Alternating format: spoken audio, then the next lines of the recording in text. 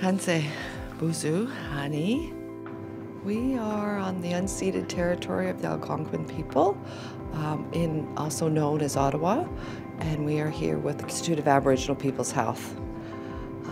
And we are starting the second cycle of the Elder-youth dyad. CIHR-IAPH is starting to work on its second strategic direction. So they want to build from the first one that we did back in 2010. Helping the youth to believe in where they come from, who they are. It was important for us when we came together. They brought this team of Indigenous scholars that we did this work in a good way. And so starting in a good way was always acknowledging our elders. And then we started talking about the importance of the contribution of our youth with the crisis situation. So we wanted to create an opportunity where we were actually bringing elder youth together. We put out applications across Canada. I think there was about 75 applications that came in. 25 were selected based on their contribution to, number one, their communities, the work that they were doing, and we were looking, what was key for us is to start building capacity of the youth who are already doing this work in their community.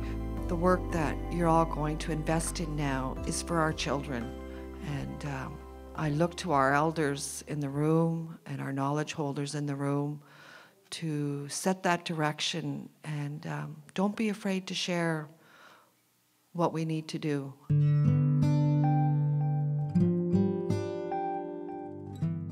I'm passionate about harm reduction and removing the stigma from mental health and addictions. I want to bring awareness. I want to bring like I said, I want to remove that shame and that stigma.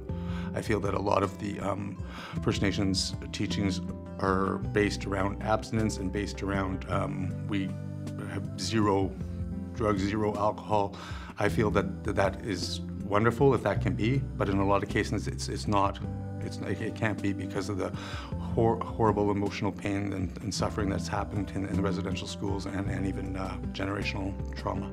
We must speak up. We must. I feel that the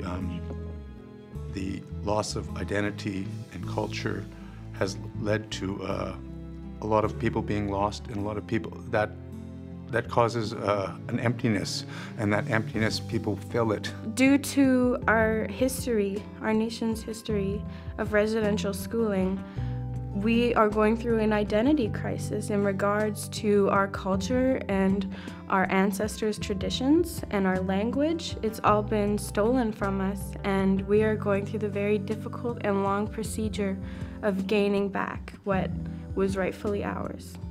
We have ways of knowing, and it's still in our DNA, in our blood memory, and that we must come from that place.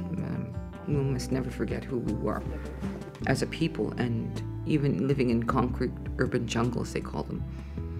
It doesn't take away who we were as a people. I know the history. I know who I am. And the more that our girls know who they are, the more strong that they'll become.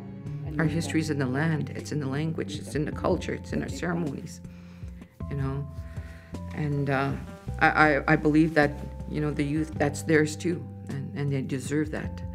I think that it was so important for us to come here as an elder-youth pair because our perspective from members of a community so isolated in the north, our opinions on strategies toward wellness are really unique, and that goes hand in hand with the path that we need to take. The message that we bring to this conference is how to use and revitalize our culture and spirituality and language in a concrete setting. We invite them to ceremony, we invite them to sing with us, you know, and seeing that part of them grow you know, and making them whole and balanced again. It is so empowering to know that they know who they are now. They know that they have these beautiful gifts. You know, despite all the traumas and all these things, the gifts is what stands out to me. They had to be there for the children in their community. I was thinking about, like, the first season was like we couldn't communicate, or we weren't allowed to talk. This season, for me and the youth generation, we're able to open up now. Because we're a people of the land. This is where Creator placed us. And so we share that, and knowing that, you know, one day that they'll be strong again, and knowing that there are people of the land, they won't be disconnected anymore, no matter where they are. Well, I draw incredible strength from my great Aunt Sarah. I call her my Nana because she's practically a grandmother to me. The suffering that she went through in residential school affects me through intergenerational scarring, but seeing how she's healed from that, that affects me on a much greater scale. That gives me the faith I need to have trust that our culture and our heritage and our traditions was something that can't be lost.